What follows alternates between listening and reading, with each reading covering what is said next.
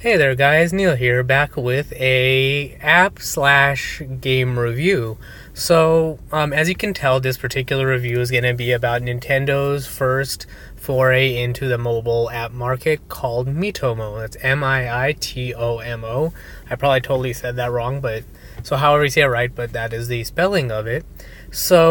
In case you've heard something about it or you're not quite sure what it's about, Miitomo is a social chatting game that basically helps you chat with your friends, learn a little bit something about them, answer questions, and at the same time earn coins and gifts and things like that to level up your avatar.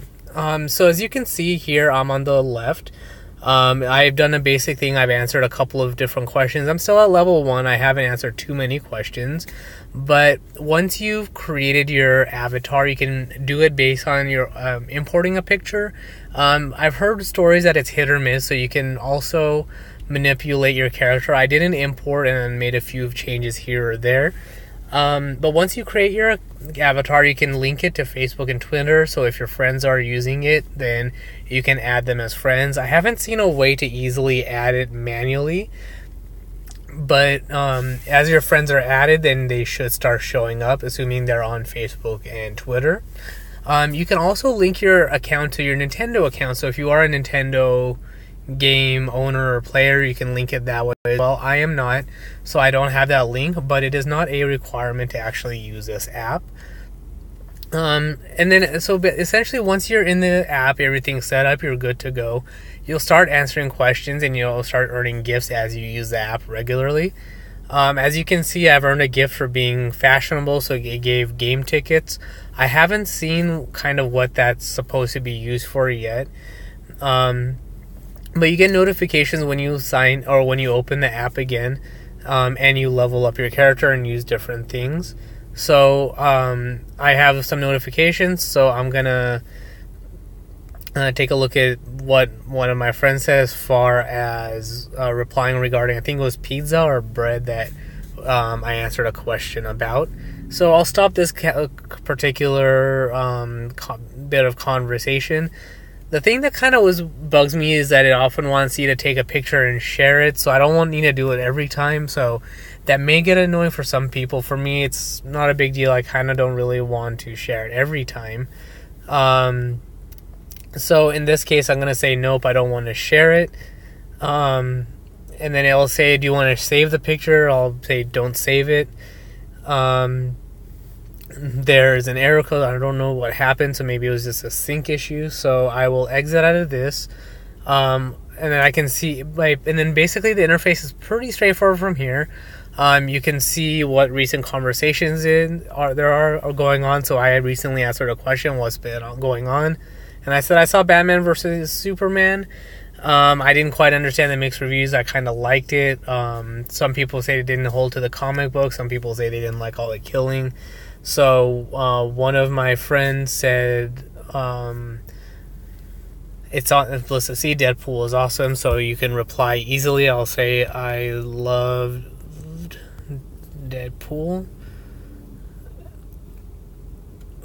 and I'll say that's it. Or let's see, before I say I love Deadpool 2, and hit OK, and then OK again. It'll send the message, so you can continue the conversation.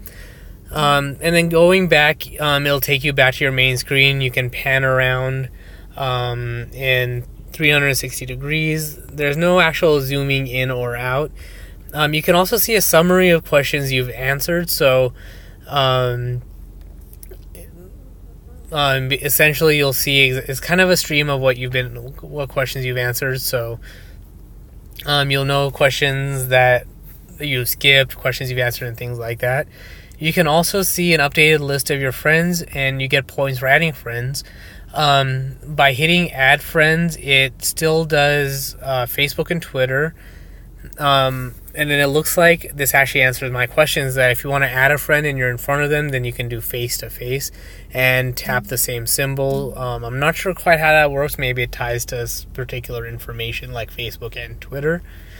And then as you earn money, you can see here I have 2,800 coins. So in the Miitomo shop, I can add things to my character. So that headphones, shorts, and shirt is an upgrade to my character.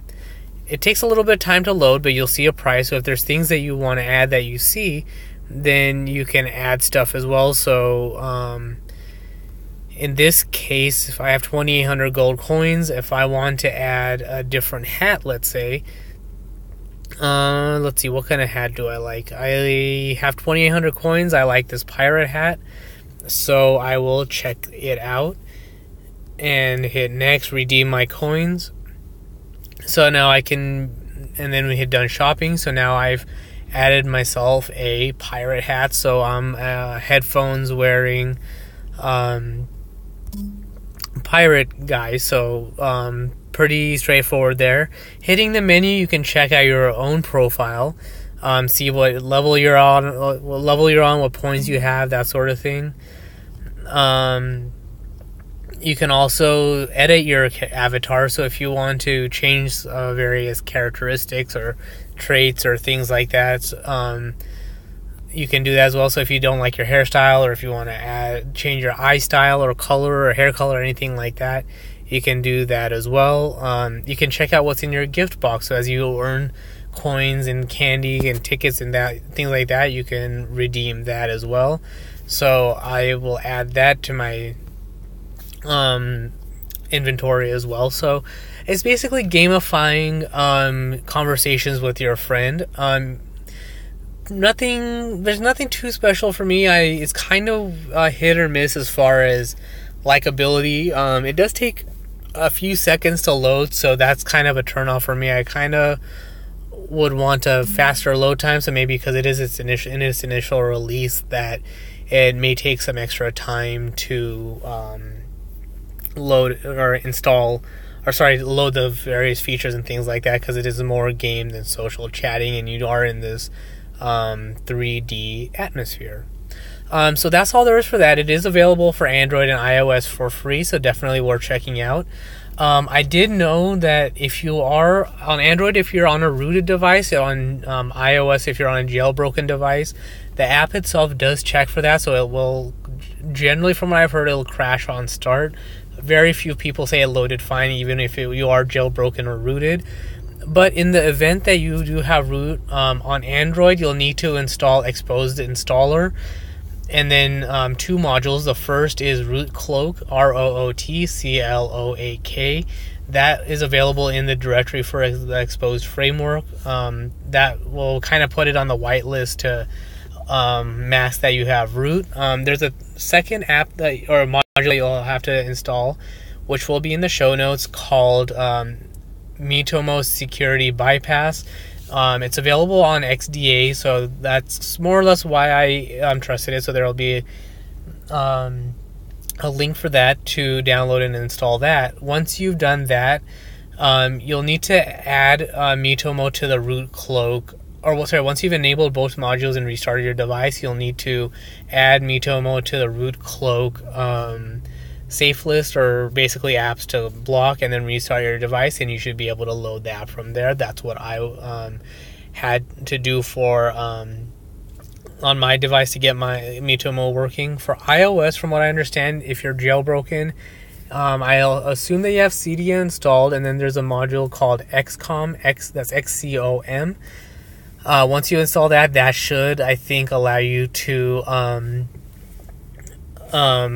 have it bypass the jailbreak check for iOS devices. I don't have any iPhones or iPads to test it on, so I'm not sure how well it will work. But just doing a search for Miitomo iOS jailbreak, a number of Google results should pop up to help you out to bypass that. Same with Android. So that's really all there is for the review. So if this is something that interests you, or you're wondering kind of what it's all about, that's basically it in a nutshell. You talk to your friends, get to know them better, earn points at the same time, and upgrade your character, and get yourself a 3D avatar. And then for me, I can take my own screenshots, so I don't really need to do it via the Miitomo app, but it is an option if you want to share it that way as well. So if you just want to take a snapshot of your avatar, then that is an option. So that's all there is for that. So if you have a question about the app in general or the running it on a rooted Android device, I can help. So I can attempt to help on that side as well. You can email me at headphonesnail@yahoo.com or find me on Twitter at PatelN01. But that is all for this particular review. Thanks for watching and listening, and until next time.